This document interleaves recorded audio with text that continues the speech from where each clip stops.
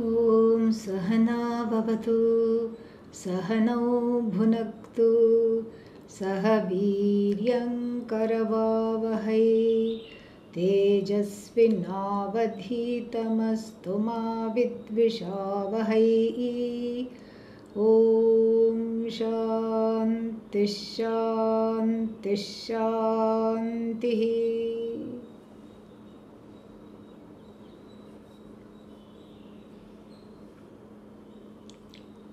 We are on verse number 68, I think.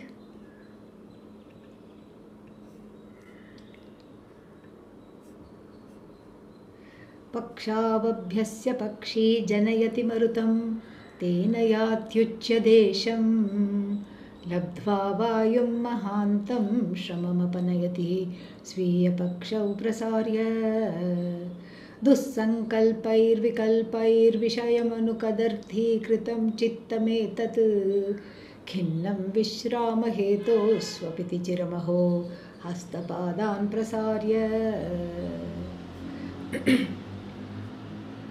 Again, we are continuing with the discussion of the sleep state.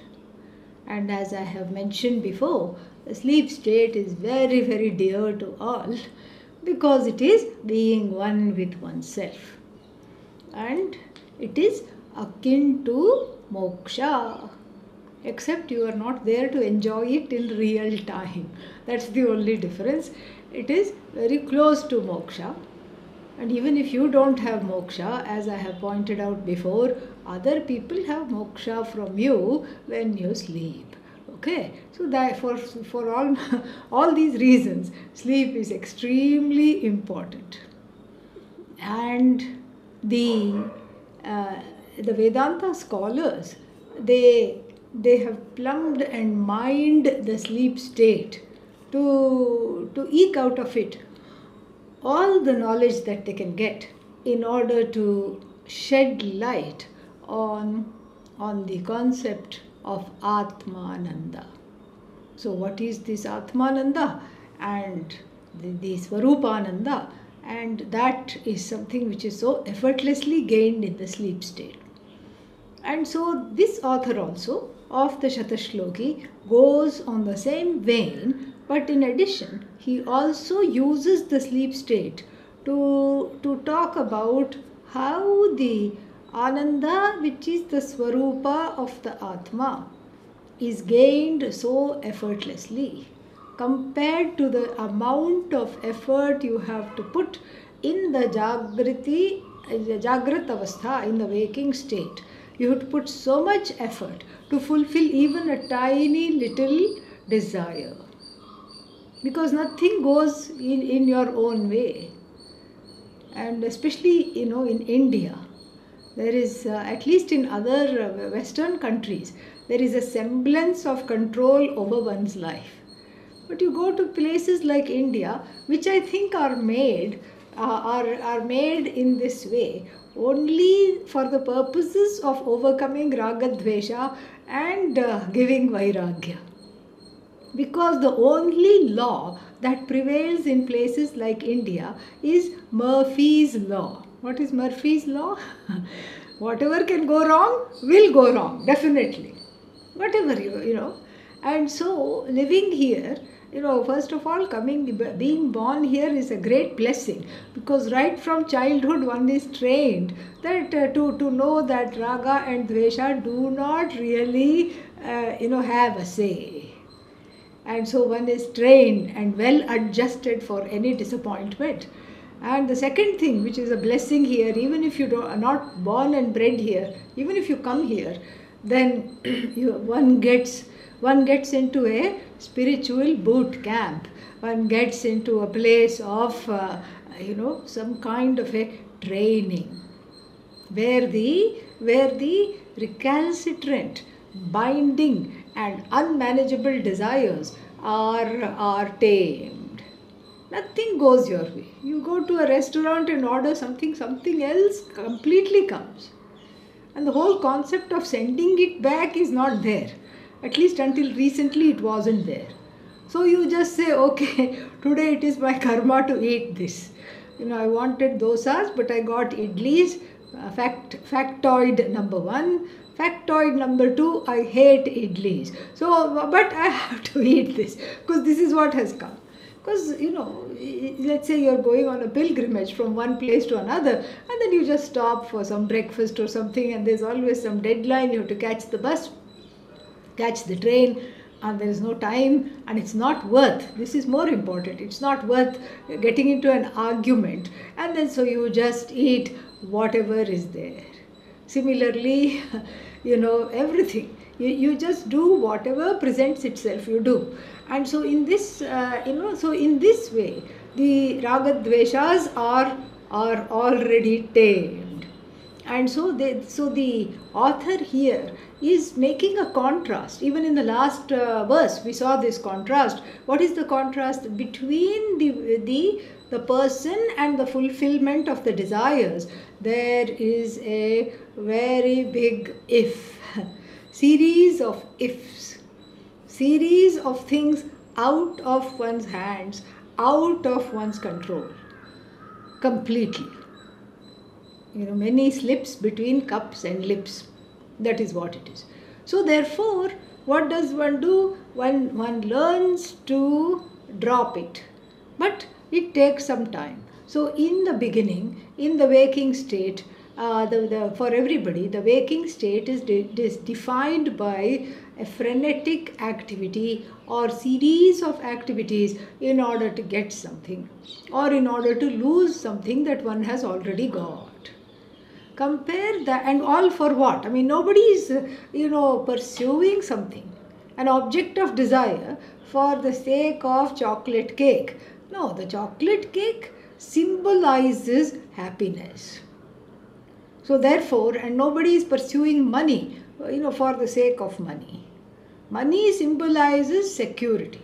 So in this way, the arthakama pursuits, they are all very much in the in the mix, because that is what drives one for sense objects, because the sense objects are not pursued for their own sake, they are pursued for the sake of some potential gratification they can give, provided you get what you are after.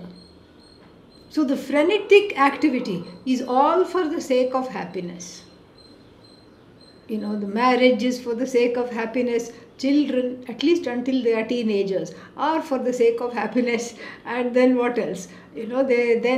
Anything, job is for the sake of satisfaction. That's why we have the expression job satisfaction. Money in the bank is for the sake of security.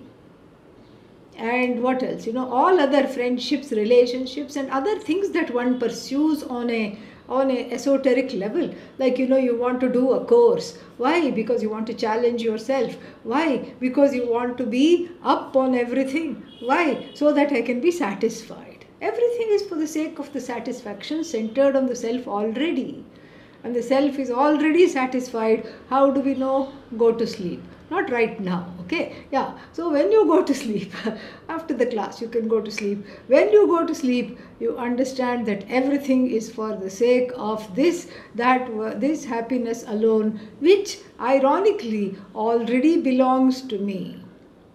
So then why the sense organs? Then why the objects of the senses? That is only gives what is called a contact high. So you go there, you enjoy it, and when you enjoy it, what comes out is yourself as enjoyment personified, as enjoyment embodied. Then why do you need that other thing in order to bring this out? Because of self-ignorance, one is not able to understand that I generate my own happiness. In fact, you don't even generate it, it is there. It is there. Just like the story of the dog and the bone. The dog gets a dry bone, sits and enjoys it, and then the sharp edges of the bone scrape the gums of the dog, poor thing, and it starts to bleed. But then the dog slurps up the blood and says, "What a juicy bone I have got today." The juice doesn't come from the dog. Sorry, from the bone. It belongs to the juice belongs to the dog, not to the bone. The bone is just an excuse, a nimitta for this thing to come out. So this is a classic example. And in fact, that juice one seeks is the Atma alone, says the Taittiriya Upanishad. Raso vaisaha rasagrihyevayam labdhva nandi bhavati. Raso vaisaha. This indeed is the juiciest thing, this Atma. And it has the essence of happiness is right here. Atma means I. Is right here. You don't have to go anywhere. You don't have to pursue anything. Because ironically, even after you pursue some things frenetically, what happens? Exhaustion ensues. And then what happens? You promptly go to sleep. And then you find that everything that you have tried to collect, you are not even able to enjoy, and the effortless enjoyment that comes from sleep is the lakshana. Lakshana means is the metaphor for Swarupananda, the Ananda that is centered on you.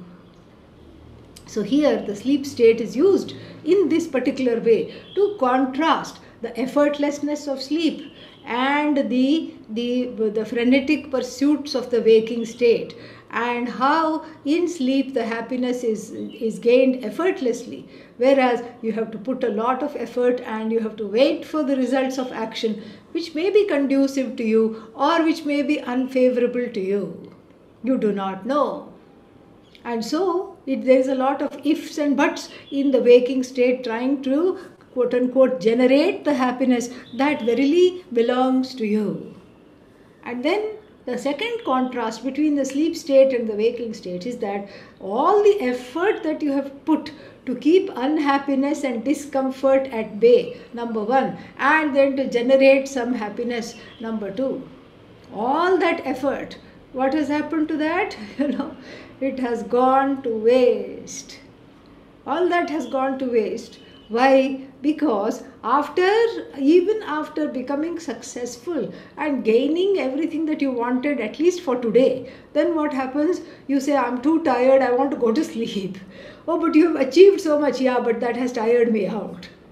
So in this way, these are the contrasts that have been talked about very, very beautifully. And so, and that already was addressed in verse number 67, and it is a theme that is going to be continued in verse number, what is that called? Verse number 68. And what is that theme? Very nice theme. And here the another example from the Brihadaranyaka Upanishad, and we'll see that later, but let us look at the verse now.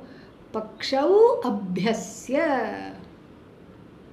Abhyasa means repetition. Abhyasya, having repeated. Repeated means flapped. Having repeatedly flapped. What? Pakshau. Pakshau means two wings. That's how the word pakshi comes. Pakshaha, pakshau asya asti iti pakshi. That pakshi means the one that has wings. So, pakshau abhyasya pakshi. So, the pakshi, the bird, having repeatedly flapped its wings. Because that's how it takes off. When it takes off, what does it have to do? It just has to flap the wings very, very hard. And then what happens? Marutam janayati. Very simple Sanskrit for a change. We don't expect this of Satasloki, but let us enjoy it. Marutam janayati. Marutam, wind. Janayati, generates. It produces this kind of a momentum in the form of flapping its wings. It produces a, it generates the air. Moves the air around, and then tena, with the help of that, yati, soars. Where? Uccha desham, into high quarters. Soars off into high quarters. This is an example everybody can relate to, is it not? You have seen the bird take flight, and in the beginning it has to flap, flap, flap, flap, flap, and then it gains momentum. That's the next line. It gains momentum and then it just begins to soar because it catches the current. And the birds are very, very intelligent. They know how the current blows, and this is how they time their migration. Because otherwise, how will a bird go 3,000 miles with a small little bird with its wings? It catches hold of the favorable currents so that it has to use the wings as little as possible, so it can just migrate soaring on the whatever current is there. And then that's how it reaches the destination. That's how it comes back. Because otherwise, if it had to just flap, flap, flap, no bird would migrate. So birds migrate because they have, and they always do it in groups because they catch the tail wind. That's why it's called tail wind. Whereas if you are in a opposite current, even if you walk on a windy day, what happens? If the wind is against you, you can't walk very fast. But if the wind is behind you, it helps you to walk. So same thing with the air. There are so many kinds of currents. There are different kinds of currents. And without studying geography, the birds know when to stop, when to start, all these things. And so pakshau abhyasya. So of course in the beginning, to catch hold of that current, you have to put a little bit of an effort, a lot of effort, and then it flaps, flaps, flaps, and then reaches a height. Yati uchchadesham. And then what does it do? Labdhva vayum mahantam. Labdhva, having gained. Vayum, the wind. Here wind must be seen as the current, the air current. So having gained the conducive air current, mahantam means a huge current that is able to carry it. Shramam apanayati. Apanayati removes. Removes what? Shramam. Relieves its efforts, relieves itself of the tiredness of its efforts. Shramam also means tiredness, exhaustion. Relieves its exhaustion. What was the exhaustion? The exhaustion of having repeatedly to generate a momentum in order to catch the current somewhere above and become part and one with that current. It had to put a lot of effort. And that effort here, is shamam apanayati. Apanayati means removes, relieves itself of its exhaustion. How? Sviya pakshau prasarya. Prasarya, having spread. Sviya, its own. Pakshau, wings. So having spread its own wings, it rides the coattail of the currents and enjoys itself. And you can see that it plays with the current. It swoops down, pretends to swoop down. It goes up and then it just does a little somersault and it shows off its soaring skills. You find that with eagles, etc., which have a big wingspan. Very fascinating to see them. And sometimes it circles, sometimes it spirals, and sometimes it, flips very rarely. That's how all these rocket shows and these air shows have copied from the birds themselves. And we find this same thing happening even if you catch a flight. In the beginning, lots of fuel, lots of momentum. And yes, the plane might not be flapping its wings, but there are certain things that open little. If you're sitting near the window where the wings are, you see certain portions open and then they come back to generate this momentum. And once it is generated, it too can soar for a bit. That's how the planes also functions. They let the air do the job. And that's why sometimes the pilot will make an announcement. We have a very favorable wind at our tail. We have a favorable, what is it called? Tail wind. And then because of that, we will be reaching our destination 15 minutes early because the wind is carrying us. So, and of course, 15 minutes, 10 minutes is not a big deal, but everybody gets happy because everybody is in a rush.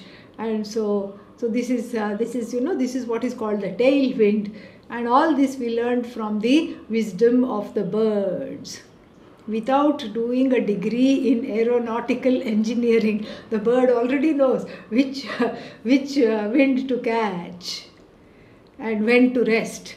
And so this way the bird is very much what's that, the bird is very much in keeping with the natural order of the way the wind blows.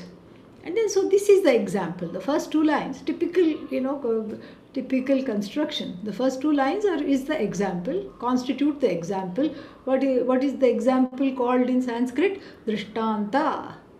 And then the other two lines are Darshtanta, what is exemplified. So dukkha sankalpaihi vikalpaihi. Dukkha sankalpaihi vikalpaihi Vishayam anu. So, dukkha sankalpaihi vikalpaihi Vishayam anu. Anu means going after. Vishayam anu. So, pursuing what? Vishaya. In keeping with the Vishayas. Vishaya means what? Objects. Vishinoti badhnati iti Vishayaha. That which binds. The Sanskrit definition of objects that delight the senses, is immediately seen as that which binds. Vishayam anu, going in keeping with the Vishaya. In other words, pursuing the objects that potentially delight the senses. How? Dussankalpaihi. Through wrong sankalpas. Sankalpa means, how to translate sankalpa? A wish, an intent. A better translation is intention. So, dussankalpa means a wrong intention. Who are you to tell me that my intention is wrong?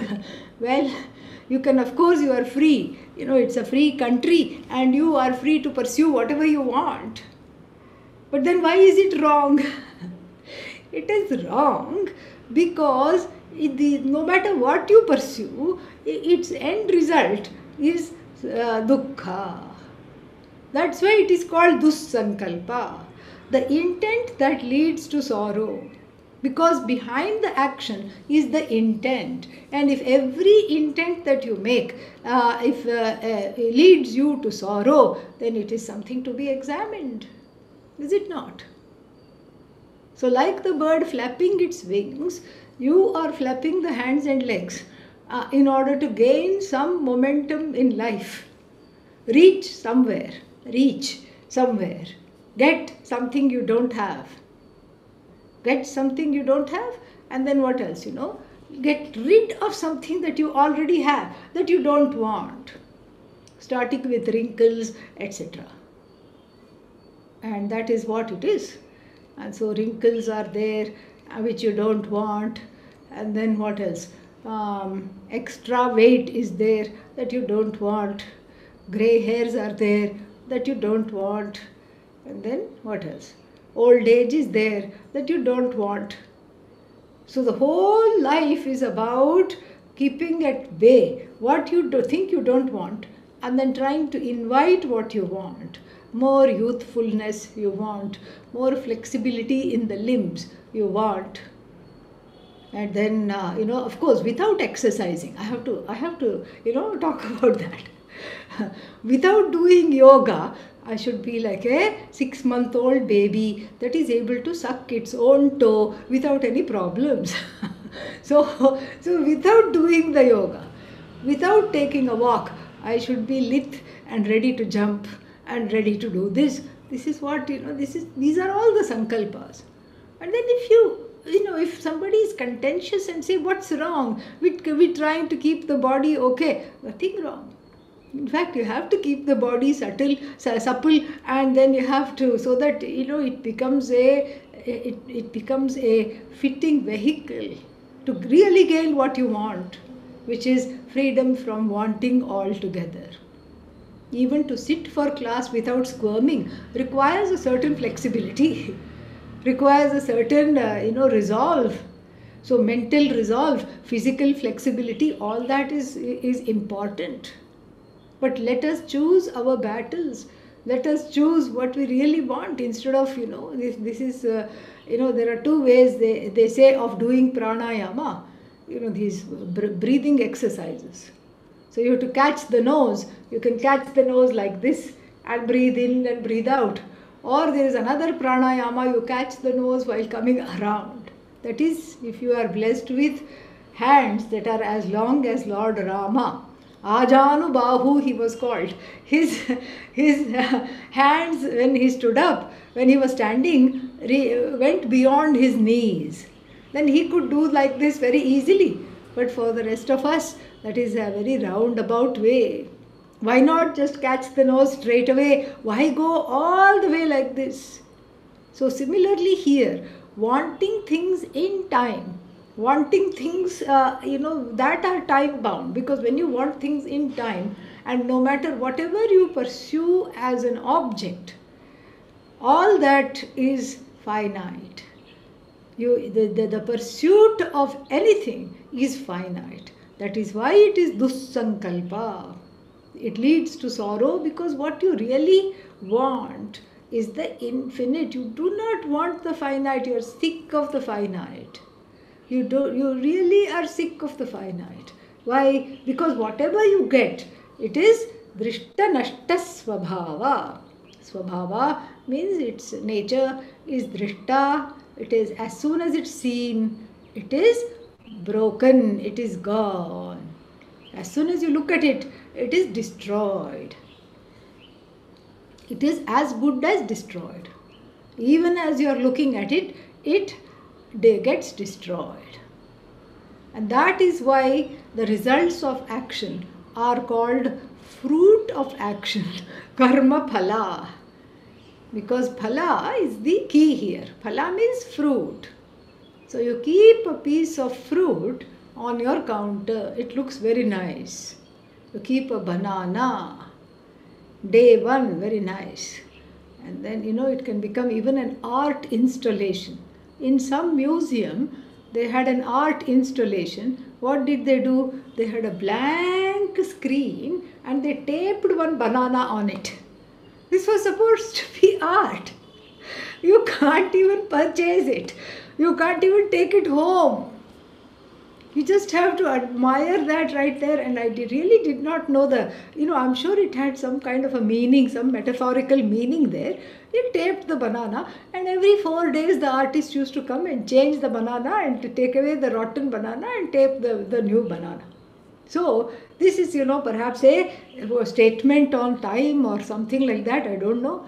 But I just remembered this because it created a lot of furor in the art world. And some people who were serious artists and who were painters and fine art, they were into fine arts. They had actually studied all this a lot. They were very upset that this person was getting so much buzz just by taping a banana with that, with that masking tape. You just tape a banana and then you call yourself an artist. So people were quite, it created a lot of buzz.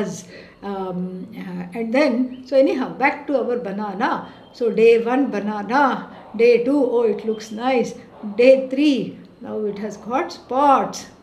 And day 4, the ba becomes silent. And you say, nah, I don't want it at all. Because it is what? Rotten. Same thing, you keep peach. Spring is coming, so peach will be there, and so summer, peach. And the peach also, it is just after, and peach is very interesting because, it just rots from inside. And then you try to pick it up, only the skin will come out. The whole skin, you can peel it after 4 days. You can just peel it without the peeler. You just take the stalk and the skin also comes out. Not very appealing. Okay. And then, so therefore what? So therefore it is called karma phala, fruit of action. Phalgutaya liyate iti phalam. That which is subject to rotting is the derived meaning of the word fruit. Fruit means that which subjects to rot, which is subject to rotting. And so therefore what? So karma phala, the results of action are also called fruit of action, because whatever you generate in terms of action, the fruit is finite. So the rotten fruits of action you have to then dispose of, and then you are still hungry, so you have to go and get more fruits. And how do you get fruits of action? At least the regular fruit, it's just like the regular fruit.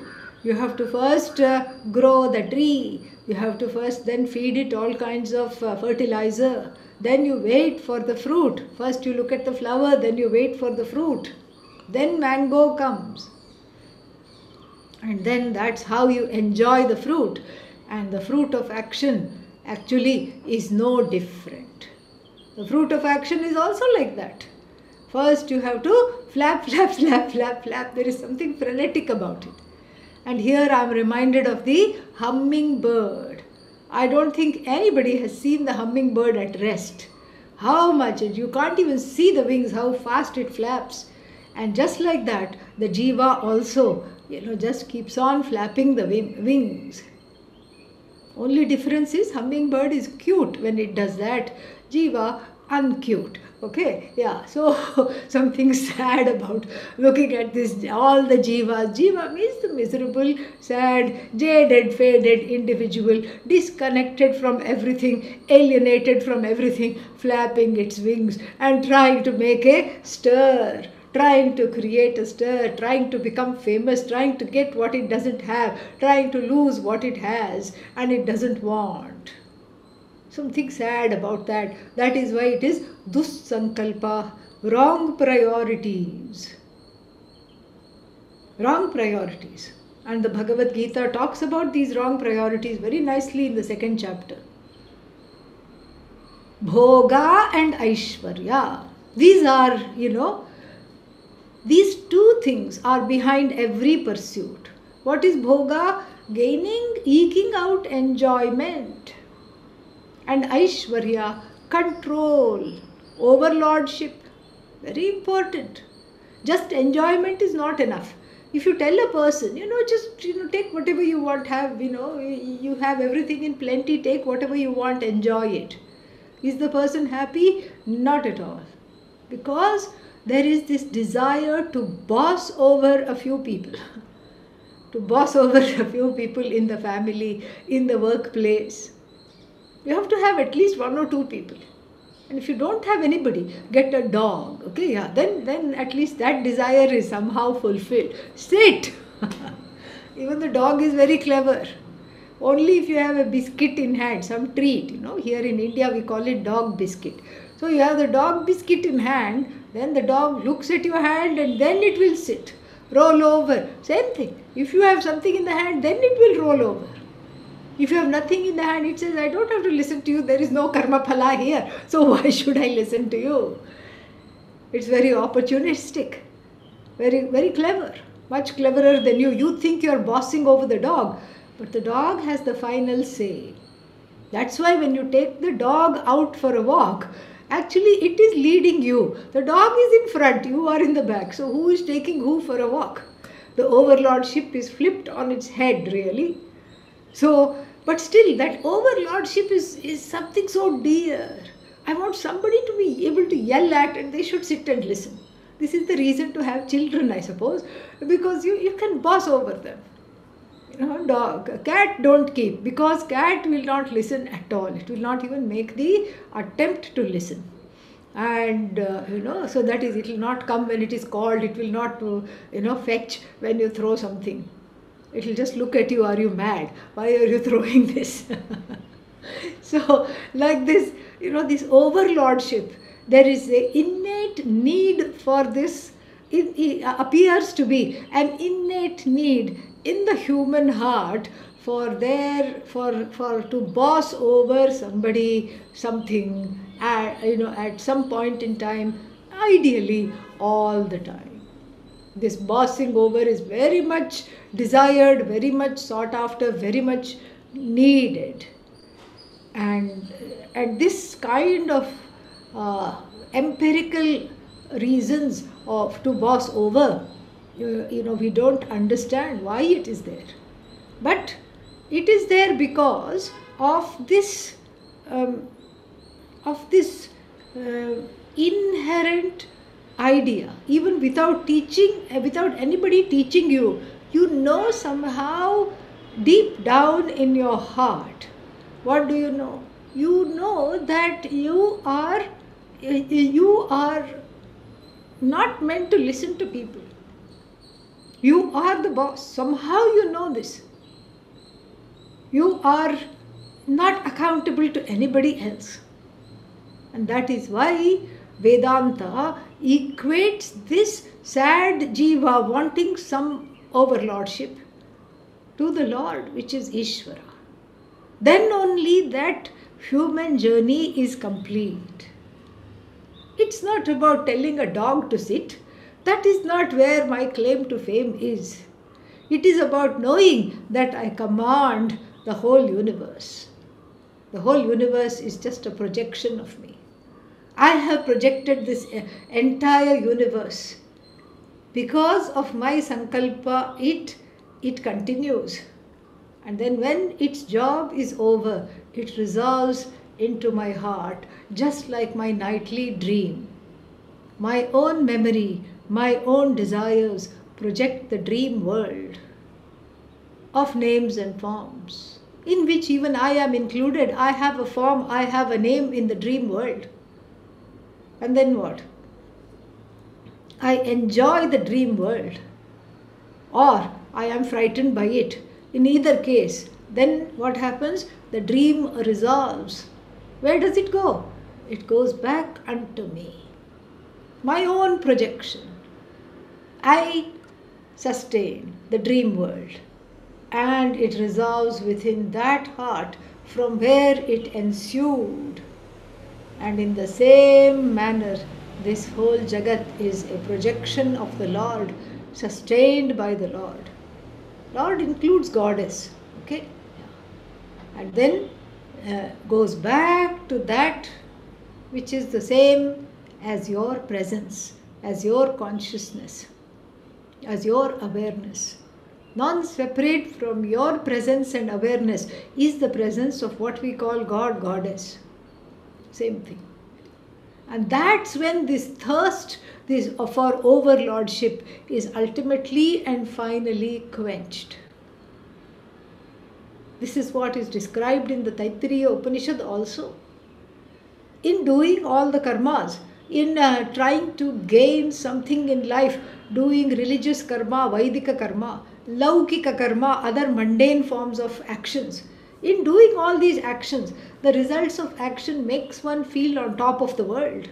And one gathers a lot of punya, merits, and then which translate into a wonderful life in the hereafter, heaven, etc. In fact, we don't say one heaven, we have 7 kinds of heaven. 7 up, 7 down. 7 kinds of hell are also there. And the farthest outreach, farthest in terms of accessibility, okay, not in terms of space. The farthest outreach of heaven is called Brahmaloka. A place where you are taught about Brahman. So this Zoom Loka itself is Brahmaloka, because right now you are hearing about Brahman effortlessly. So how to go to Brahmaloka? Is there a GPS? No, there is no GPS, but there is a method. What is the method?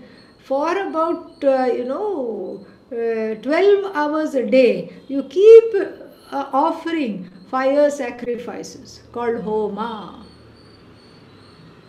You keep putting ghee. Think about how expensive it is.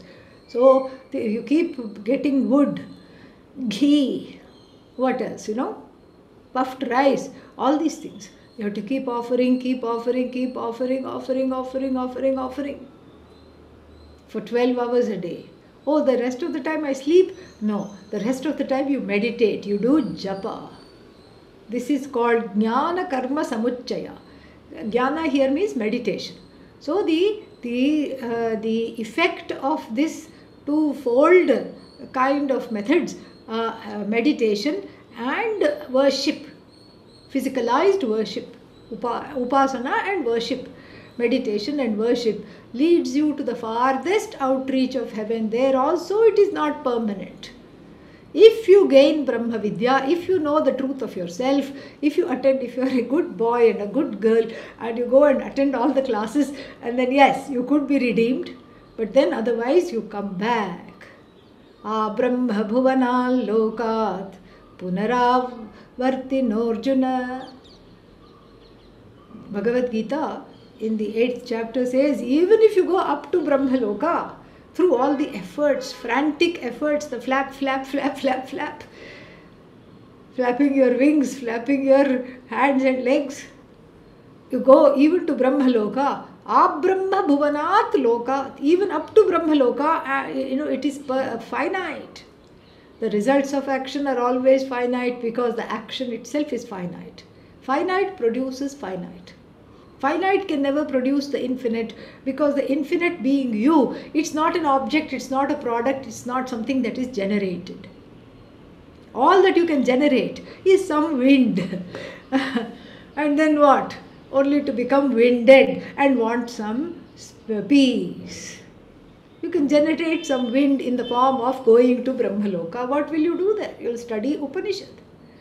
And perhaps when you go there, Brahmaji, the one who is in charge, the presiding deity of Brahmaloka, is teaching Satasloki. Then even sitting in front of Brahmaji, you must get depressed. You will get little depressed.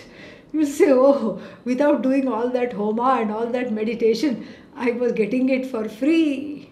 In fact, it was just once a week. The rest of the time, I could be free. So this is the irony of it. All the effort that is put to even to go to the farthest reaches of heaven, which is still in samsara. Whereas Mamupetya tu kaunteya punarjanmana vidyate. Mam upetya, gaining me as the truth of yourself. Lord Krishna says in the Bhagavad Gita, there is no rebirth. There is no pain, there is no more sorrow. That is that overlordship. That overlordship is that need for that, to be a boss, which is manifest in the everyday level to be a boss. The satisfaction of some people listening to you is so great. Why? Why is there such a premium? Because there is an inherent understanding somewhere deep down, even without being taught Vedanta, that I am the whole, I am limitless. Nobody is there to order me around. Nobody is there. And so this is wonderful. This is, excellent. This is fantastic. And so what does this mean? This means that we have a very interesting situation, is that you can strive for overlordship, Aishwarya. Aishwarya is overlordship. Why? Ishwarasya bhavam, Aishwaryam. Ishwaraness is called Aishwarya. That's why it is translated as overlordship. Nobody wants to be lorded. Everybody wants to be one with that which gives commands. So this Aishwarya, the struggle to get this Aishwarya in the everyday is indeed a dussankalpa. It is born to fail. Why is it born to fail? Because what else will happen? It's finite. You can force people to listen to you. Why? Because you are paying their salary. Maybe you are an employer. You are paying their salary, so out of fear, people will listen to you. How long? Not very long. They may even stage a revolt and go on strike. Then who is left holding the bag? You. They have become the overlords, because then you have to enter into negotiations with the people and say, okay, what do you want? Come back, come back. What do you want? Okay, I can't give that much, but I can give this much. So now who is the overlord? Same thing in every relationship. The desire to express oneself and be listened to and have that command is only temporary. And sometimes people like to gain overlordship by mastering various bodies of knowledge. Getting one PhD after another, that also is temporary. All that is needed is one more PhD to come. And what is that new PhD? The new PhD is refuting your PhD thesis. Finished. Then sorrow ensues. And so uncertain is the perch of the conqueror, somebody said. Something like that. Uncertain is the perch because the branch can break. And so therefore the pursuit of the finite in order to get Aishwarya, in order to feel like Ishvara, it's not going to work. It's just an ersatz feeling, it's just all false. It's a masquerade. Why do you want to strive to feel like Ishvara when you're already Ishvara? Isn't it easier to know it? Why do you want to feel like Ishvara? There's nothing to feel like Ishvara. I want to wear the hat of Ishvara for a few minutes. Why? When that crown belongs to you, when the whole glory of the universe is yours, why do you settle for all these things? This is why it is called Dussankalpa, a wrong priority. Bhogaishvarya prasaktanam tayapahrita chetasam vyavasayatmika buddhihi samadhau na vidhiyate. The Lord finishes this discussion of bhoga, enjoyment, and aishwarya, the desire for overlordship. He makes short shrift of it in the Bhagavad Gita beautifully. Bhogaishwaryaihi prasaktanam. Prasakta means completely addicted. For the ones who are addicted to overlordship and enjoyment in this life, and frenetically they are working for this. And in fact, they are not just addicted to it. Lord Krishna says they are, what is that called? Apahrita chetasam, meaning they are abducted by it. They have given their heart to it. They are carried away by it. They have no control other than to produce some bossiness and produce some kind of a enjoyment. They are addicted to this. In fact, it's no longer in their control. They are controlled by it. And so for such people, Lord Krishna says, Vyavasayatmika buddhihi. Vyavasayatmika buddhi means the ability to pursue the correct priorities, the ability to have susankalpa, proper priorities. Navidhi, samadhau navidhiyate.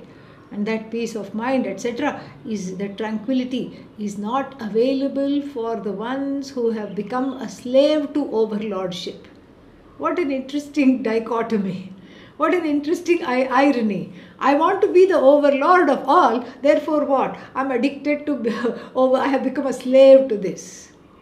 So instead of being the Lord, one is the slave.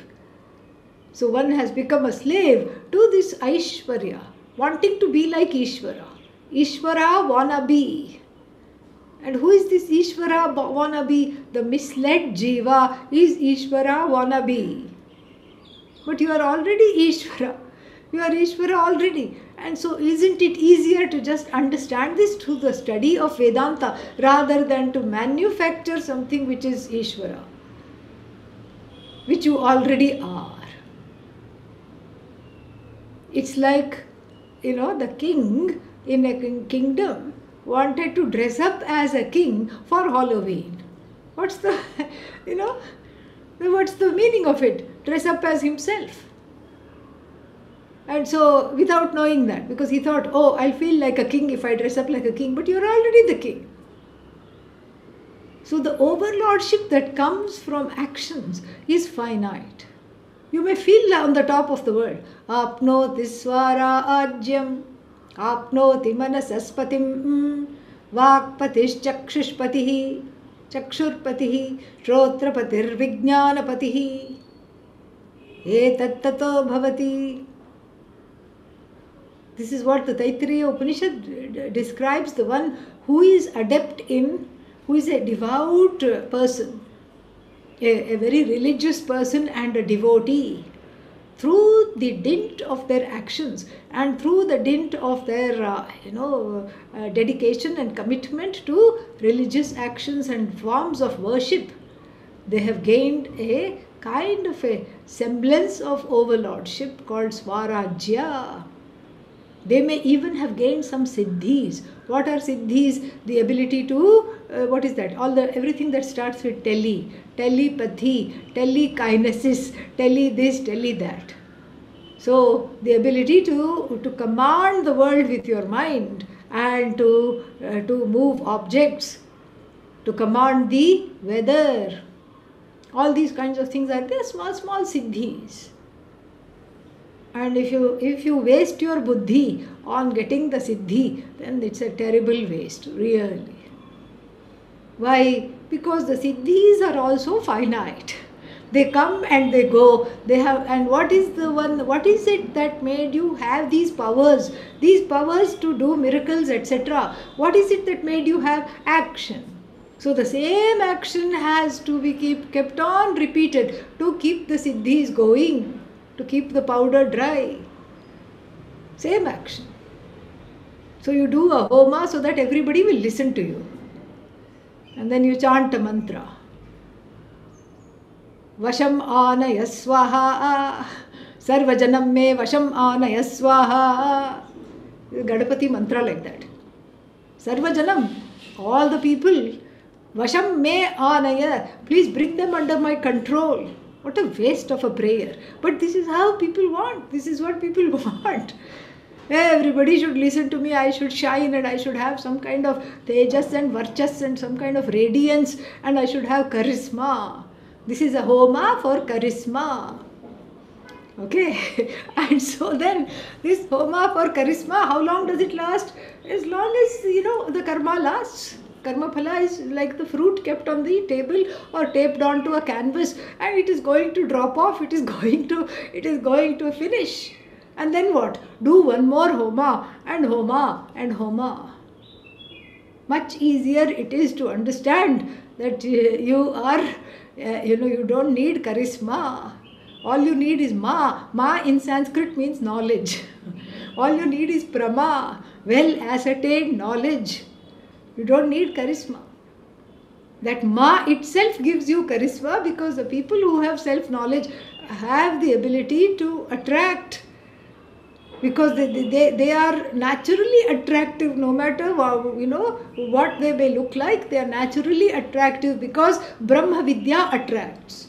This knowledge attracts. That's what it is. So you don't need all these homa and all these things.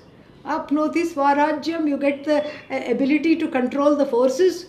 You get the ability to go to Brahma Loka after death. What for? And then what? Apnoti Manasaspatim. So you can read the minds of people, big deal. Vakpatihi, Chakshushpatihi, Vijnanapatihi. So you become the master of speech and you become a scholar in this, that or the other. It is of no use. Because you still remain a flapping, sad bird, grounded bird. Or at least the bird is more intelligent. The jiva doesn't know how to go with the flow. That air current is Ishvara's flow. It doesn't know how to ride the flow. It separates itself and keeps flapping and generating a little bit of air, little bit of warmth, and then getting tired repeatedly. Therefore, dussankalpa. So, dussankalpaihi, because of these dussankalpas, and vikalpaihi. Vikalpaihi means cannot even make up the mind. Can't even pursue one thing properly. Pursues half of this, half of that, half of this, half of that, all the time. Spread too thin. Nothing comes to fruition. Everything is cut, truncated. Dussankalpaihi, vikalpaihi. Then what is happening? Yeah. Vishayam anu. Vishayam anu. Anu means going after. Vishayam. In keeping with the Vishaya. Meaning completely sold and enslaved by the various Vishayas. Then what? Kadarthi kritam chittametat. Aho, so sad. Why? Kadarthi kritam. Kadarthi kritam means dushkritam, meaning chittam means the mind, the heart, the feelings, emotions, etc. Chittam. Here, kadarthi kritam. The whole mind has been corrupted. Corrupts the mind through the pursuit of wrong priorities, through the pursuit of wrong intentions. Corrupts the mind, enslaves the mind to just try to pursue everything in small amounts, in finite ways. Khinnam bhavati, we have to add. Khinnam means becomes extremely sad. Khid, kheda, all this comes from the root verb khid. Khid, to grieve, to be sorrowful. And then khinnam, past passive participle, becomes khinna, becomes sorrowful, is sorrowful, miserable, attracts misery, because the whole mind is corrupted. There is no place to pursue the truth of the self. There is no place for self-enquiry. There is no place to just sit and enjoy the self. There is no place to allow oneself the trust to ride with the wind and let the wind take me wherever it goes. No, I have to keep working. I don't trust Ishvara, but I want to be like Ishvara. This is what is called Jiva Srishti, very beautifully described here. Ishvara Srishti is the air that is already there, and all that the Jiva has to do is catch the air like the bird, and the bird does this without any without any knowledge of, without being schooled in geography or any form of engineering. But then here the person is worse off, because unlike the bird, can't even catch the drift of Ishvara's intent, of the total. Can't connect to the total. Because after soaring for some time, you should be able to, after flapping for some time, you should be able to be in the flow. But here, the more the jiva flaps the wings, the more away from the flow of this life, who's, just like the river meeting the ocean, whose purpose is to understand that oneness with God, with Ishvara. That's what it is. So one keeps going away from the flow, and therefore khinna. Khinna means, what is that? Sorrowful, miserable, not knowing how to come out of the misery. Flaps again even more like a trapped bird in a net. And what is the net? The net of dussankalpa. Dussankalpa vikalpaihi jalaihi. So by the nets of dussankalpa, trapped in the net is the bird in its own net of wrong priorities. Khinnam yati, gains, enters misery. And then what does it do? Vishrama hetoho, in order to gain some ability to rest from this. It is sad, it is exhausted, too much flapping, not enough karma phala. And where is Ishvara in all this? Where is overlordship? Nothing is gained. And sad, what does it do? Swapiti chiram. Swapiti chiram. Finally goes to sleep for a long time. Hastapadan prasarya, giving up its hands and legs. And in the sleep, it is one with Ishvara. It learns to soar with Ishvara. In the waking state, it complains so much. There is too much of oneself, too little Ishvara. Therefore, the prayer of every seeker must be, O Lord, O Goddess, let there be more of you and less of me in me. That should be the prayer of every seeker. Take me, lead me. Let me understand that the truth of me is you alone. So, like everything in Vedanta, there is a paradox. Overlordship comes from surrender. Overlordship comes from surrender. First you surrender, you go with the flow. And when you go with the flow often enough, you become the flow. You were already the flow. You recognize yourself as the flow. More we will see next week. Om Purnamadah Purnamidam Purnat Purnamudachyate Purnasya Purnamadaya Purnamevavashishyate. Om Shanti Shanti Shanti. Harihi Om Shri Gurubhyo Namaha. Harihi Om.